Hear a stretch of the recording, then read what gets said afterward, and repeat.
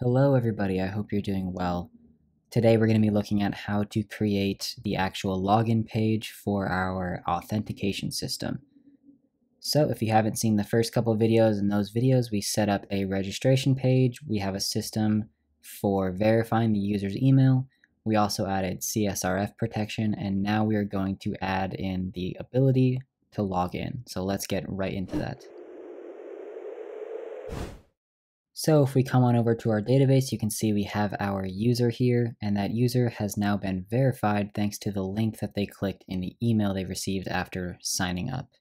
In addition to that, we also have this login attempts table, which we're going to be talking about today, in order to keep track of login attempts on a user's account so that we can stop brute force attacks from being able to get into someone's account. One other thing I'd like to mention is the CAPTCHA, which is a service that you can add to your site in order to prevent bots from trying to log into any kind of form you might have. So it's a nice thing to add to your site. Unfortunately, I can't add that in this series because you need a domain to do that, and I do not have one. So let's take a look at the HTML that we have here. We just have a basic form and a button, and when you click on that button, it will call the login function. If we take a look at the script.js file, you can see that the login function is not yet written, but today we're going to be writing that, and we're going to be using the request function that we made in the very first episode. This request function is going to send an ajax request to a PHP script, and we also have this little bit of code right here that will send the CSRF token in order to protect against CSRF attacks. So we can go ahead and add that to our login page by copying the generated token to the header of the login.php page. We also need to include utils.php, and just like that we have CSRF protection on our login page. This script right here is going to be the script that we're going to send the ajax request to, so we can actually go ahead and go over to the browser and just navigate to this page so that while we're writing the code we can kind of look at some of the output and work through it together. The very first thing we want to do is grab our post variables, both the email and the password. Now, just for testing purposes, we're going to just hard code in the email and password, which of course we'll comment out later. We're also going to want to check if these post variables are set, but we'll leave this commented out for now since we're not sending any post variables. Now we're going to use the connect function from a previous episode to connect to our mysql database. And if that connection was successful, we can go ahead and open up an if statement here and just close the connection at the very end. Otherwise, we'll have a little error message that we failed to connect to the database. So now we can go ahead and use our SQL select function from a previous episode to call a mysql select query on our database and get the results back into PHP. So when we use this SQL select function, we're going to follow this pattern every single time where we see if the results didn't return false, then we check if the number of rows is 1, and if that's true, we got our result back. Otherwise, we weren't able to select anything from the database. Now I'm going to jump over to table plus here so that we can go ahead and look at our query and get the results back really quickly so we can just kind of debug this here. Alright, so we're going to select the ID, the password, and whether or not our user is verified from our database. And we only want to select this information where we have the right email, so we're just going to put this in manually for now, but in PHP we'll replace it with a question mark later. And as you can see, we get the ID, password, and verified from the users table. Now we also want to select for some information from our login attempts table, so we're going to use a left join to grab some of that information. So we're going to left join on login attempts where the user field is equal to the ID of the user. Now we want to make sure whenever we use ID that we put the right table name in front of it because both tables have an ID field, so we're going to set this to user's ID and user's ID. And this field right here is just going to be the user from the login attempts table. So now we also want to select how many login attempts are inside of our table. So to do that, we're just going to count the number of login attempt ID fields that I can find. But of course, once we do that, we also have to add a group by statement, and we're just going to group it by the user's ID. And now as you can see, we get that there are 3 requests in our login attempts field database. So what we can also do is check the timestamp. That way, when we set this up in PHP, we can only look at requests that have happened within the last hour. So as you can see, if I change this, we no longer are selecting or counting that request or that login attempt. So we can take this code over to our PHP, copy it in, and just replace the timestamp with a question mark and replace the email with a question mark. Now this is going to be an integer and a string, and then the first value is going to be an hour ago, which we'll make in a second, and then the other one is our email. So to get the timestamp 1 hour ago, we're just going to take the current time and subtract 60 times 60, and that is 1 hour ago. So basically what I'm doing here is I'm trying to figure out how many times someone has attempted to log into this user's account within the last hour, because if that has happened too many times, we want to lock the account down for a little bit because something's probably fishy. Now we can go ahead and fetch the result from our select statement, and we'll just print this out to the page along with a pre-tag so that we get nice formatted text here. And as you can see, we have all of this information from our database. Now if we hop on over to the config.php, you can see we have this variable called max login attempts per hour, which I've set to 5. So if we ever exceed that number, we want to not allow the user to log in. Basically this means someone can attempt their password 5 times, but after that they get shut out for an hour. This is going to deter most people from trying brute force attacks where they'll have to try thousands of passwords in order to maybe guess their password correctly. If you delay them by an hour every 5 passwords, it makes the attack completely unreasonable. So now all we're doing here is checking if the user is verified, because if they weren't verified, then they're not allowed to log in yet. So I can go ahead and go over to our users table and actually just test this real quick by setting our verified to 0 and then trying this again. As you can see, we print out not verified. So now we're going to check our login attempts within the last hour. So we're just going to see if that value is less than the max attempts per hour. And if it is, everything's okay. Otherwise, we're not going to let them log in. Finally, the last thing we need to do is just verify that they entered the correct password. And to do that, we're going to use the password verify function in PHP. This function is going to return a Boolean, so we can just put this inside of an if statement, and we're going to compare the password that we sent over the post variable, and we're going to compare that to the password that's in our database. Now we can refresh, and you can see that it says incorrect password, because this is not actually my password. So now what we have to do is we have to actually create these login attempts every time we try to log in.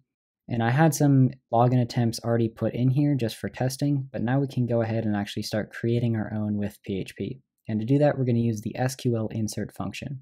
Now we want to insert these login attempts into the database if the user is verified and they are under the attempt limit, but they put in the wrong password. Or even if they put in the right password, we can still add this attempt to the database, but we'll just delete it after. So we're going to insert one login attempt, we're going to insert null for the ID, and then we're going to insert the user's ID for user. We are also going to take account of the IP that's trying to log into this account.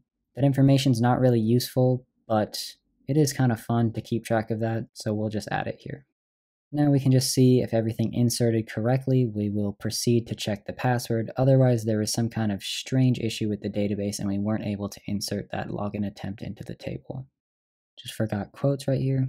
And as you can see, we are now adding new login attempts to the database every time we run this script. And this number right here is going up and up until eventually we've tried to log in too many times in the last hour. So now we need to actually log our user in. And to do that, we're going to use session variables. So we'll go up to the top and start the session. And then right inside of this if statement, we can create a session variable called logged in, which we will set to true.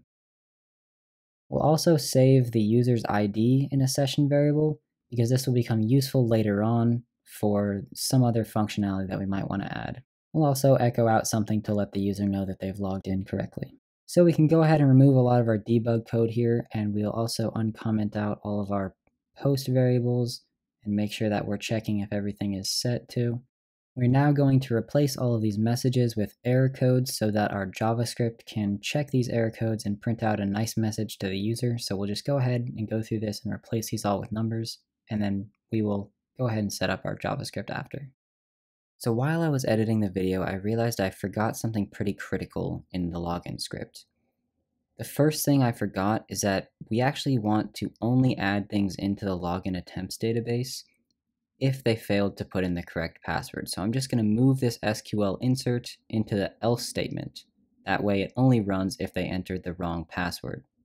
Now we can go ahead and fix the error codes here so that if the statement or the login attempt is properly inserted, we'll return a 1, which means that the password or username was incorrect. Otherwise, we'll echo out 2, which means that we failed to insert into our login attempts database.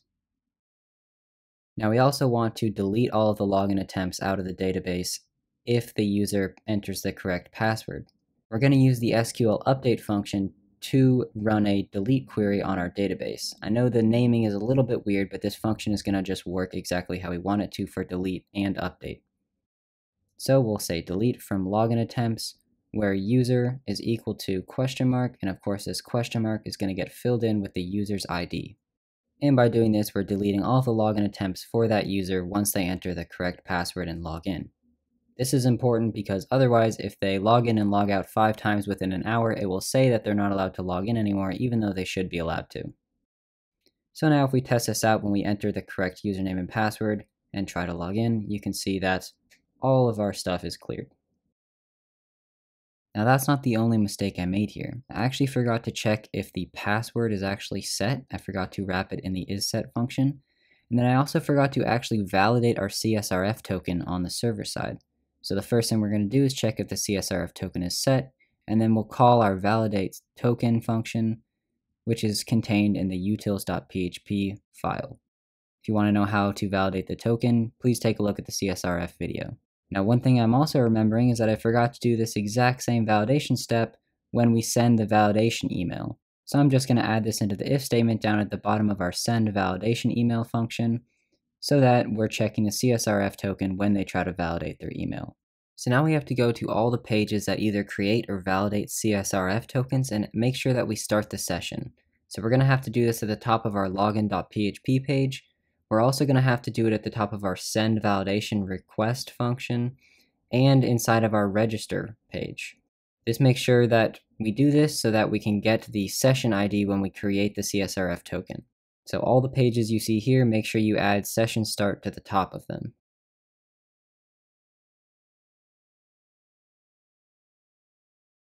So now we can go over to our JavaScript and set up our ajax request to that PHP script. We're passing in the login form as all of our post data, and then we can go ahead and just see what our function returns. So we'll go back to our actual form and try this out.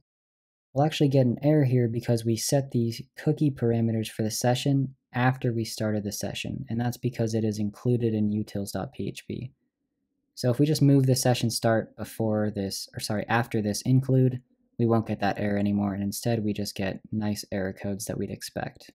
If you look here, we got error code 3, which corresponds to too many login attempts within the last hour, and that's because we haven't cleared our login attempts database yet, so let's just go ahead and do that.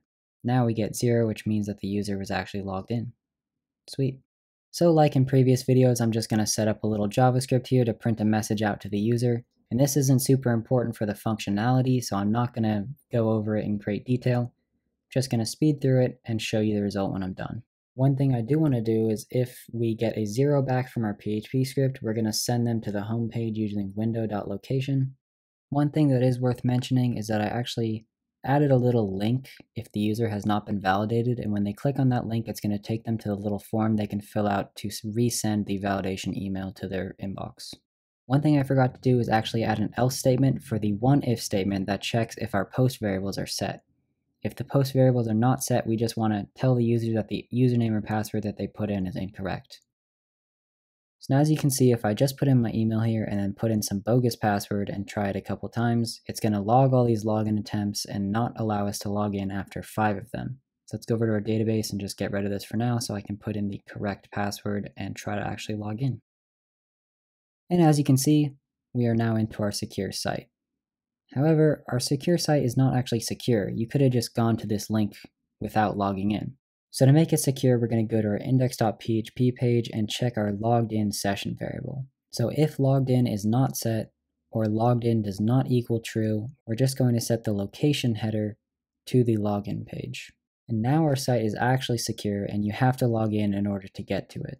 One thing we're going to do really quickly is actually create a logout.php script so that we can log out and actually test and make sure that our site is secure. So to log out, all you have to do is call session start and then session destroy.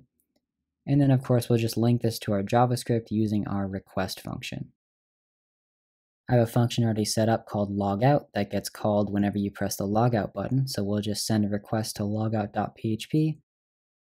And now here, when we pass the variables, we can actually just send false Now, if you remember, when we send false, what it will do is it'll create a new form data object and then look for the CSRF token on that page. So we're still sending the CSRF token. Now we need to actually go and add this CSRF token to the index.php page. So we'll just copy it over from another page, of course, including utils as well. So if we want the logout feature to be protected from CSRF attacks, we just also have to validate the token here as well. So we'll just set up a little if statement to check if the CSRF token is set and that it's a valid token. And we'll only destroy the session if that's true. Now we can go ahead and echo out 0 if this was successful and a 1 if it was not successful. And then in our JavaScript, we can just check to see if we received a 0. And we'll only send the user to the login page if we received a 0 from this function. Now when we go back to our site, refresh and press log out, we are now logged out. And if we try to get to the home page, it's just going to send us right to the login page. Now if I actually go ahead and log in here, it will take us to the home page where we are now logged in.